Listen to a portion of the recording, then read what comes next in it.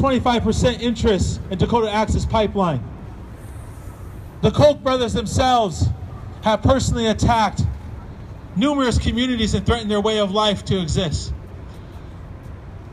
Their ventures, their business practice puts us on the brink of destruction on this planet. It threatens our ability as people, as human beings, to self-determine for ourselves the future of our communities. And time is enough. So I'm going to ask my sister, Candy Massa, to come on up to share a few words with us. And we have two other speakers who are going to be sharing some words. And we'll be round dancing in between them. So we're going to have my sister Candy Massa to come on up, share words, and then we're going to go into a round dance here. Thank you, Dallas. Wow, thank you, everybody. Can you feel the energy? Can you feel it? What a difference in DC. The police are blocking the road for us. I just came from North Dakota where I'm like standing face to face with them. And I'm standing face to face with them because I want to protect water. It's crazy. These people coming in here tonight, all dressed up, so sweet, so nice, drinking their drinks and having their hors d'oeuvres. I hope they can hear us. Yeah! I hope they understand. I invite everyone inside this building at this Oklahoma State Society Gala to come to where I'm from and come to North Dakota in the heart of the Bakken Shale oil formation and see for yourself what reality looks like when you're on the front line. Because it's not coming to a fancy event in DC. They are literally killing our people. Death by 1,000 cuts. I grew up in a community that is no longer safe for anybody. When the oil industry came, the violence against women increased by 168%. People started getting raped left and right because of man camps. As they dig into the earth and extract, it's like we can physically feel that pain within our own bodies. We all, every single one of us, even them, have something called blood memory. We remember what it's like to be injured when they dig into our mother. And then they come and they bring their violence and they do it to us. And it's not even women. The youngest to get raped at home was 4 years old. All of the stuff that comes along with the industry, people don't want to talk about. They call us environmentalists and tree huggers and whatever else little box they want to put us in. Too much box thinking is the problem. We need to have circular thinking. We need to go back to remember who we are. We are all children of this earth. And it's the government messing with my speaker right now. I just want to thank you all because it's so important over these next 4 years that we continue to stand. And we stand for water. Why? Water is life!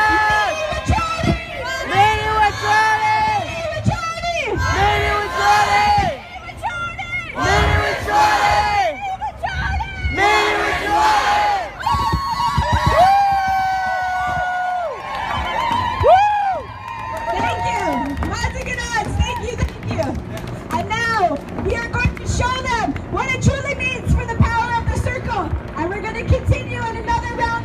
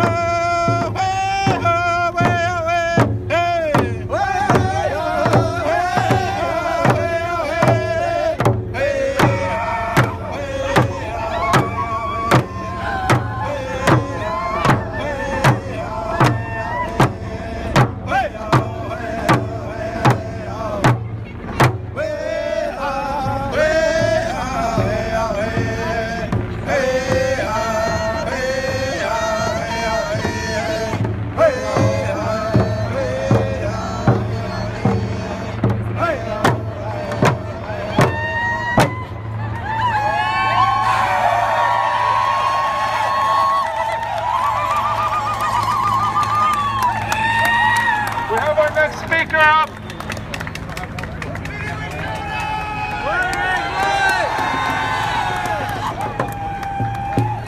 Any returning? Water is life! Any returning? Water is life! Noah. My name is Morgan Freejo. I'm a Dana Pawnee, Noto, Missouri. Guys. I've been at camp up in North Dakota since about early August. I've lived out here in Virginia for about a decade now. And it's been an amazing experience moving out and living out in North Dakota, meeting all the young and old, the youth, the elders, our allies, our brothers and sisters. I want to thank all of you that came out tonight to show your support and solidarity in this movement. Water is life.